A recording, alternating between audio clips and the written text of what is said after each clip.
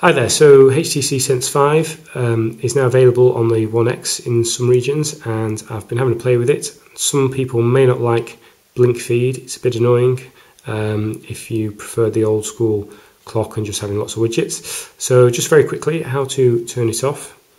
You simply go to Settings, Personalize, Home Screen Style.